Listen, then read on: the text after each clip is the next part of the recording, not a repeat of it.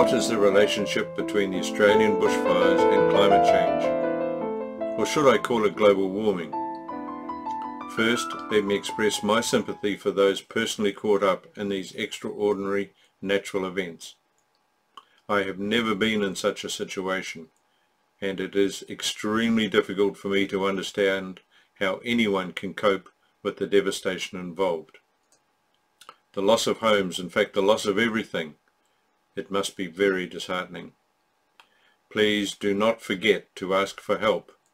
It will be forthcoming, and always be strong in the knowledge that the whole of Australia, in fact the whole world, is thinking about you.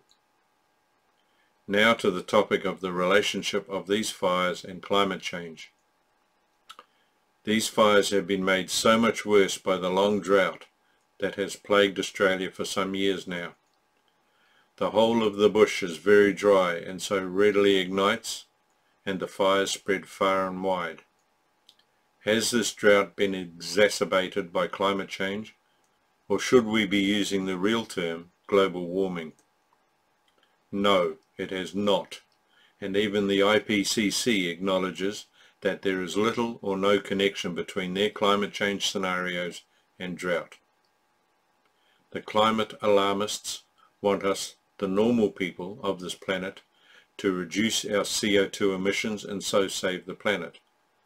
They are seeking a reduction of the planet's average temperature of 1 or 2 degrees.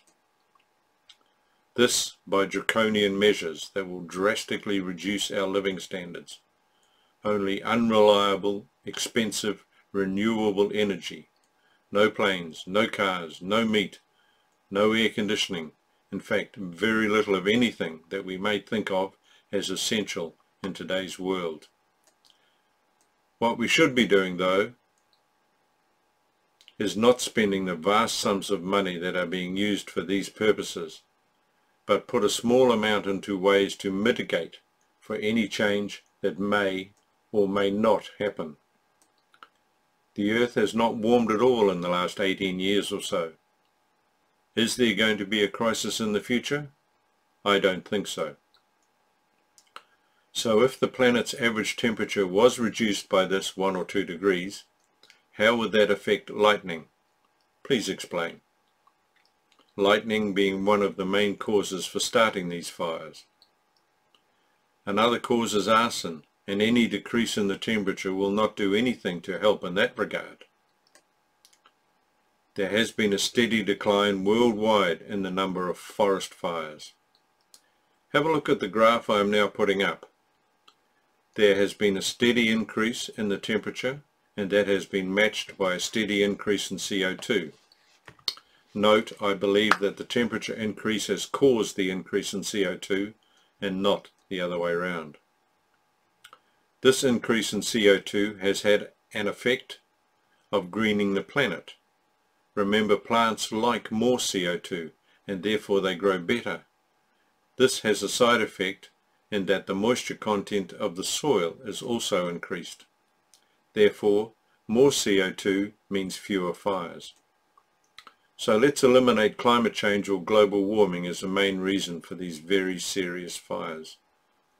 If it is not global warming, then what is the reason? Australia has a long history of bushfires, and they have been bad in the past and will be bad again in the future. The alarmists are focusing on the period after World War II as the time when the temperature really began to rise.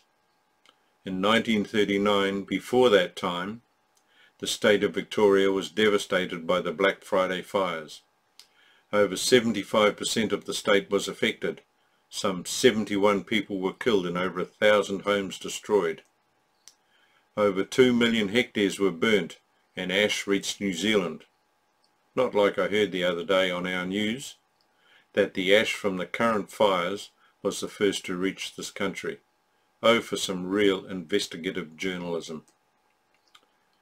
So how did global warming affect that event? Global warming hadn't even happened yet. In 2009, following the February fires when some 173 people lost their lives, Australia had a Royal Commission of Inquiry into bushfires. At the time, global warming was being put up as the main culprit. One of the main recommendations from that inquiry was that fuel loads need to be drastically reduced. However, the state governments have failed to do this.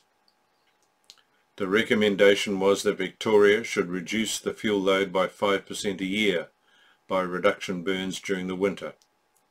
This, if it had been carried out, would have reduced the fuel load in some 770,000 hectares of bushland.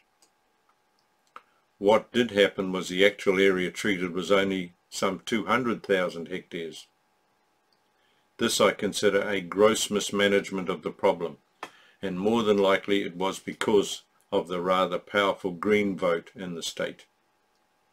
Is New South Wales any different? I don't think so. All fires need three elements: a heat source to start the fires. This is usually from lightning, but increasingly also from arson. Oxygen in the air, and fuel. Once a fire starts, it is the fuel load that determines the ferocity and extent of the fire. For some thousands of years, the Aborigines have known that winter burnings will clear the fuel and so prevent the worst of the summer fires that must inevitably follow. For some hundreds of years, cattle ranchers have used their cattle to clear the fuel, but the governments of more recent times have banned this practice, so giving rise to the current bad situation. National parks have been locked up and fuel load reduction prevented. Why can't we learn from history, or is there some other agenda in play here? Well, that is the end of this video. If you agree with the content, please hit the like button. It will most definitely help the YouTube algorithm. If you would like to comment, both positive and negative, feel free, as it is good to have a two-way conversation. Also, this may give me ideas for future commentary. Please like and share this video with your friends and family. And if you wish to subscribe to find out when I upload the new videos, just use the appropriate buttons. Thanks for watching, and we will see you next time.